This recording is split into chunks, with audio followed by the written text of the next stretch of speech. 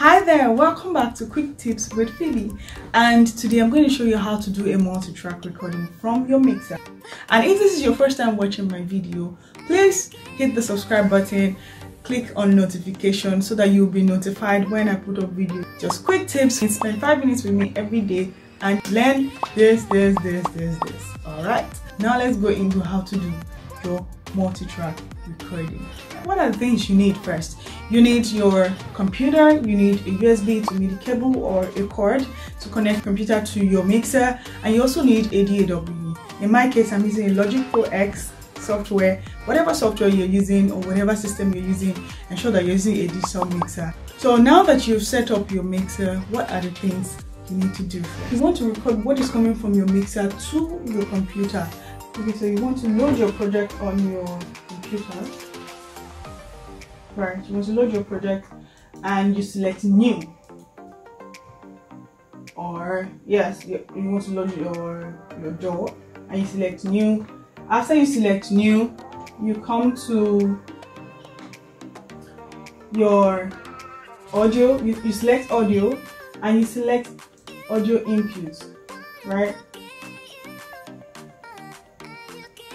Select audio input, start from input 1 in ascending order, and you come and edit where you have number of tracks. So I'm going to put 32 because I want to record all 32 tracks on the mixing board. Ensure that you've enabled record. So all you want to do is just create. And as soon as you create, you see all your files from audio 1 to audio 32. You want to now decide to name each track.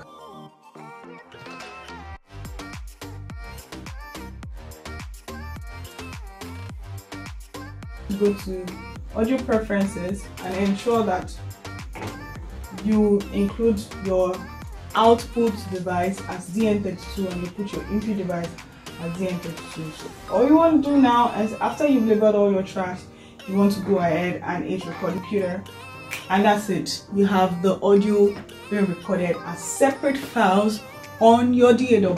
And that's all you need to do to create a multi-track. And ensure that you have a proper, like a hard drive that is big enough, that has enough space to take all these recordings, because you want to have, like, you don't want a situation where your recording is hanging or breaking because you don't have enough space. Bonus tip also, if you want to do stereo out recording, so just come insert your USB drive. You can press record and it records whatever is coming out of your board to stereo.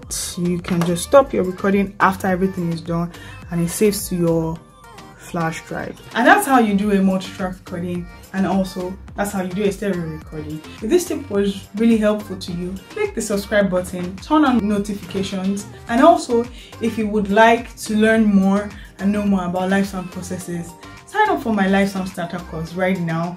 Go to the link in the caption below and just sign up for my live sound starter course. It's a 4 weeks diploma course where you learn everything from setup to mixing to recording and get everything that you need to get. See you soon. Bye.